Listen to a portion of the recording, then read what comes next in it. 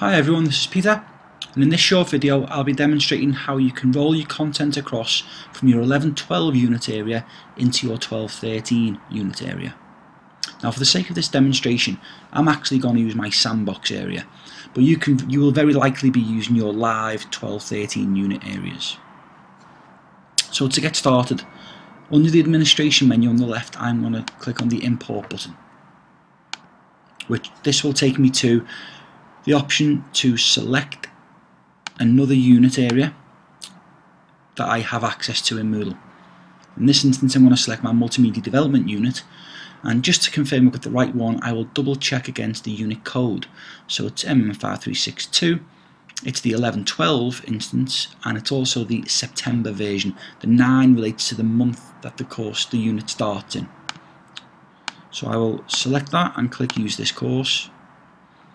This page allows me to select or deselect any of the assignments, labels, resources or activities that are in that unit. For the sake of this I want to bring everything across. It is worth noting that Turnitin assignments will not be brought across. As we scroll down we get some options. It's important that you choose the current course, deleting it first. This is particularly relevant to the announcements forum that will be already present in your new blank areas, but if we want to replace that it's important that we delete it first, otherwise we'll just duplicate it. It's also important that we say yes to all the files that will bring across and the topics. So now I can click continue. This is really just a confirmation screen. I can scroll straight down and click continue again. On the new screen we'll get some confirmation of Moodle actually packing up the contents of the multimedia development unit in this instance. As I scroll down I can see it's exporting all that data. I can click continue, and at this is the final point I can actually back out if I need to do so.